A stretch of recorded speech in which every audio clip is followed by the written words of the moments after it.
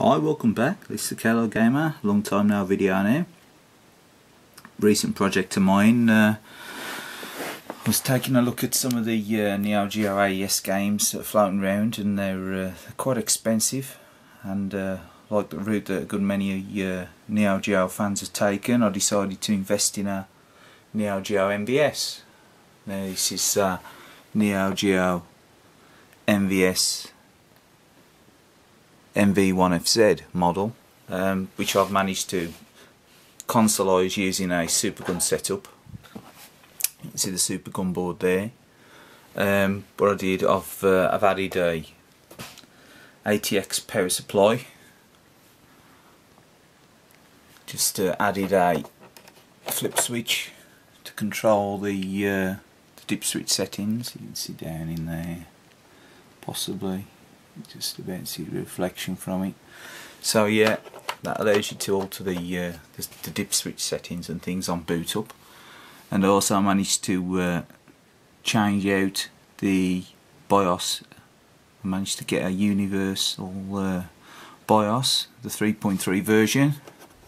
It's made by supplied by universebios.com. It's a guy called Razula, who codes these up. Keeping the original BIOS in that little Game Boy Advance container under there. And say I picked this MVS board up probably about 6 weeks ago now, and I thought I'd consoleise the thing, but I didn't really want to go into too much detail modifying it. I just wanted to add a SuperGun and just put it into a casing just to play the thing, because as long as it was aesthetically pleasing for me and it didn't look too bad, I thought I'd just stick it in this case. I was looking about for some custom cases, but in the end all I did is I just managed to find this, well, I got an old flatbed scanner and I managed to dissect it, modify it, cut out an area for the power supply and power switch. And say the MVS fits inside there. So this little flap just allows you to access all the other bits and pieces. And say these sections here I managed to cut out and fit. So that's like an access flap, allows you to get to that dip switch. So also I'm going to add these little latch switches as well, which allow you to select, say, credits and say for instance a pause facility. But obviously to the Unibios, those features are actually available direct from the input on the controller port.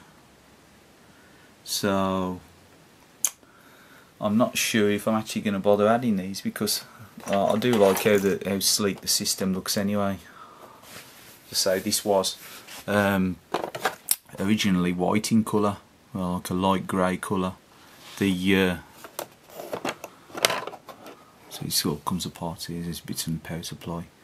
It was like a grey colour originally, this plastic casing. Remove the innards from the flatbed scanner. Just made these sections to fit around for when it's in use. And so I added the vinyls, the NeoGeo vinyls. Picked those up on eBay. I've also got some MVS chrome metallic stickers coming. I was just going to finish off the unit with those, I think. So yeah. Also managed to pick up a few MVS games. A lot of these you picked up like super cheap from Japan. I think some for like up at less than 20 quid, somewhere about 12 quid. I think King of Fighters 99, because it's got like a sort of damaged label there. I think I picked that one up for something like 12 quid from Japan, plus the post. It's probably almost as much as postie.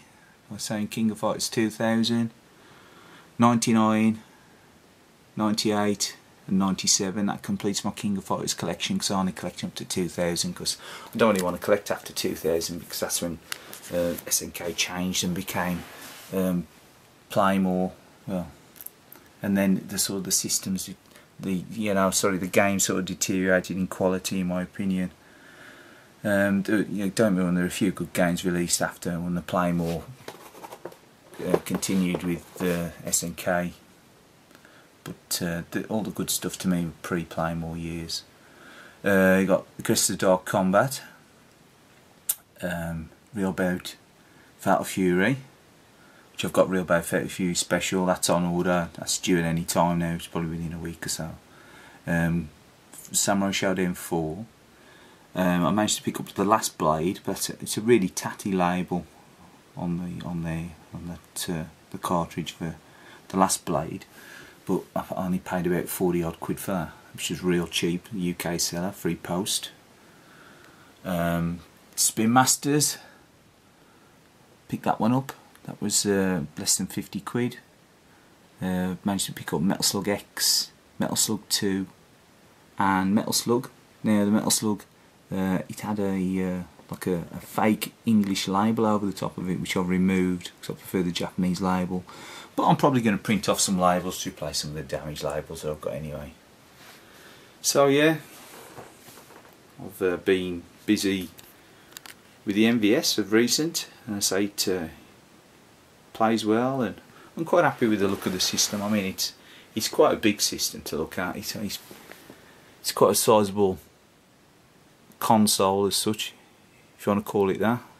But yeah, I'm quite happy with the overall look of it, to be honest. And I say the cartridge assembly is quite good, because all I do is I just remove the flap, which gives you access to the cartridge slot. Let's just put that down there.